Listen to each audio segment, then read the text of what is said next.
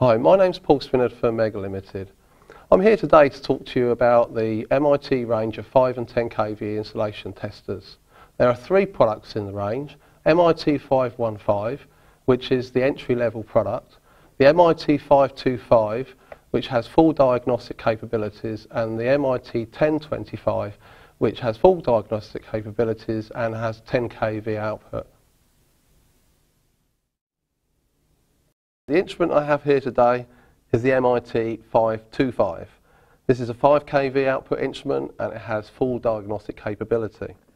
The instrument has a quick, easy to remove lid, and in the lid itself there's a quick start guide to get you started.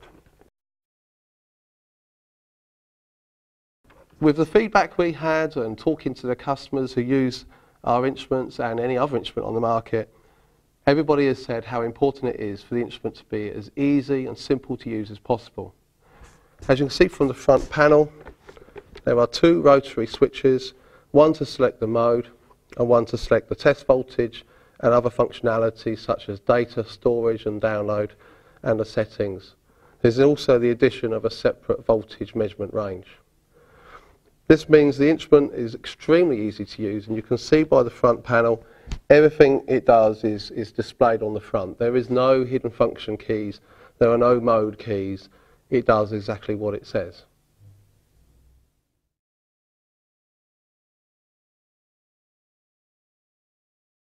The MIT525 I have here can measure up to 10 teraohm. The 10 kV version, the MIT1025, can measure up to 20 teraohm. Both instruments are fully diagnostic. On the mode selection switch here we have an IR test, insulation resistance. There's a timed IR test. This will stop automatically at the time you set. There's the DIR, which is dielectric absorption ratio, the polarisation index test, dielectric discharge test, step voltage test, and also finally the ramp test. So it's fully diagnostic. All the tests you require are on the product.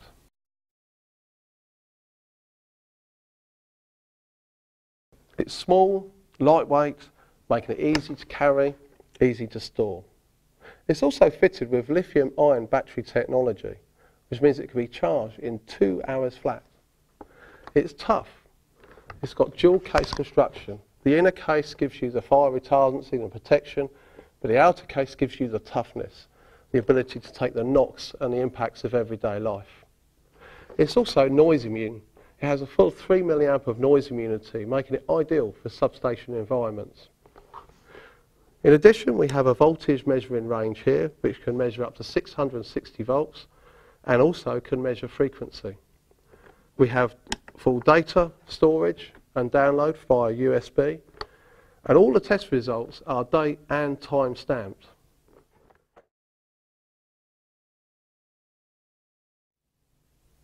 I'd now like to take you through a full product demonstration.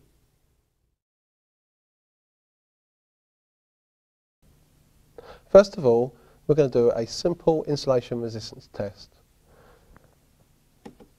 Move the mode switch to the IR position, then select the voltage I require, in this case 5000 volts, and then press and hold down the test button until the test starts.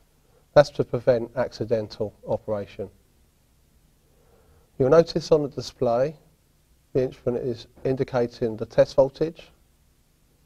Now we have the IR value in megohms.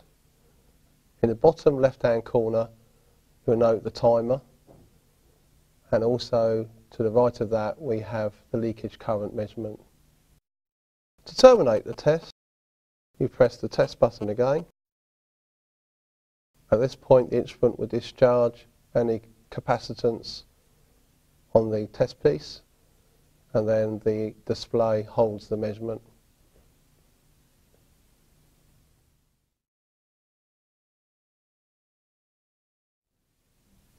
Now I'll show you a timed IR test. First of all, we set the IRT on the mode switch. Then, as before, we select our test voltage and then hold down the test button until the test commences. Once the test commences, the indicator light flashes to warn of high voltage.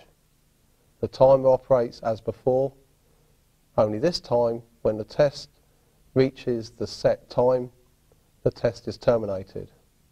The time can be user set.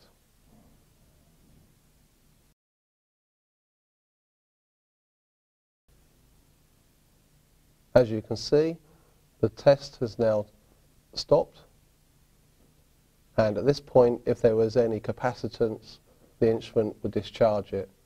Any voltage would appear on the screen.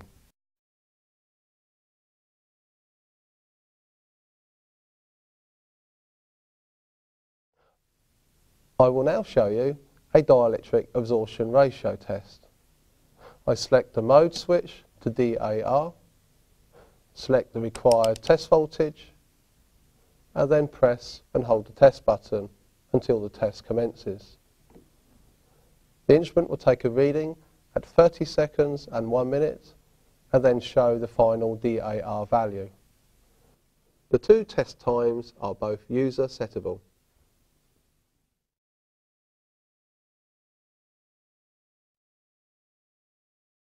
The test has now been completed, and the final DAR value, in this case 1 because I'm testing a purely resisted load, is displayed together with the final values of the test.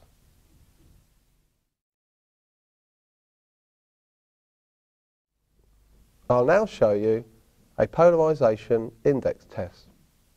Firstly, we set the mode switch to PI, the range switch to the required test voltage, then press and hold down the test button until the test commences. The instrument will take a reading at 1 minute and at 10 minutes and then show you the ratio.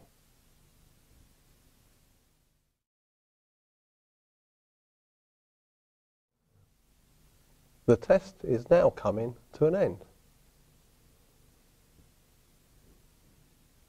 And now the final polarisation index value is displayed.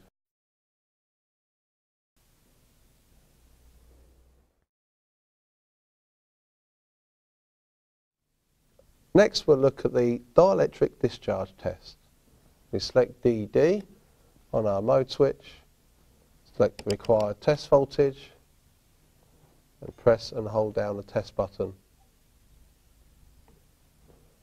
The test starts. For the purposes of this video, I've set the charge cycle to 30 seconds. Normally this would default to 30 minutes. The first cycle of the test is complete and the instrument has started the discharge cycle. And now at 1 minute the final current is measured, and after 1 minute of discharge the current is measured, and then the final dielectric discharge value is displayed.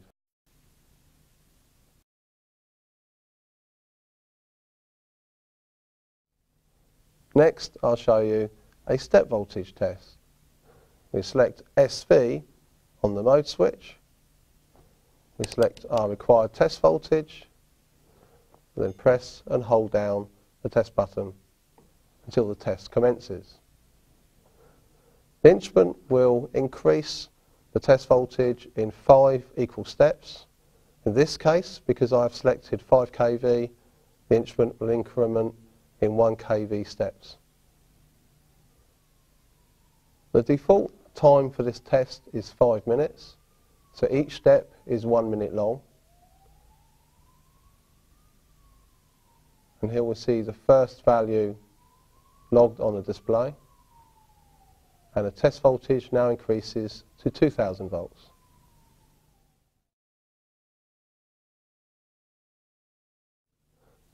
The instrument is now coming to the end of the 5th and final step at 5 kV, and now you can see all 5 values displayed on the display.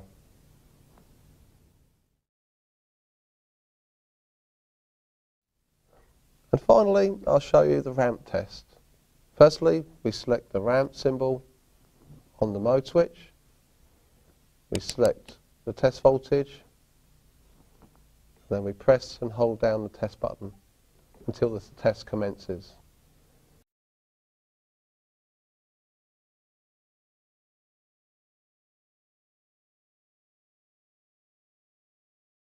In this test, the voltage is ramped up at a default value of 1000 volt per minute, as per IEEE 43-2000.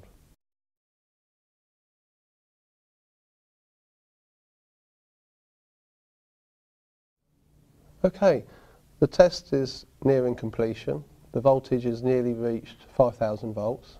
Of course, normally you would either log the curve or stream the data to a PC for later analysing of the current curve.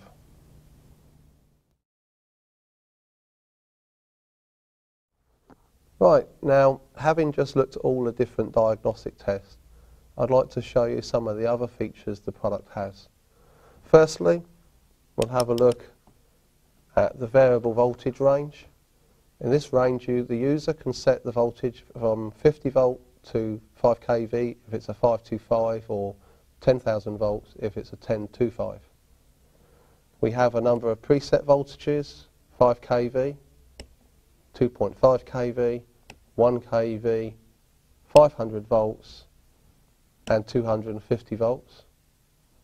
In addition, we have a separate voltage measurement range which can measure from 30 volts to 660 volts and will also measure frequency from 45 to 65 Hertz.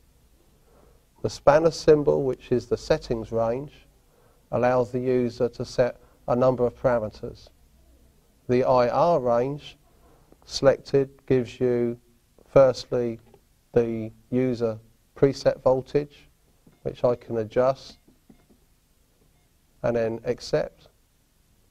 There is also a IR test limit alarm, which at the moment is set to 1000 k ohms. And there is also the facility to enable a temperature field in the data storage. On the other ranges, whichever range you select, whichever test is selected, the user is able to adjust the appropriate timings.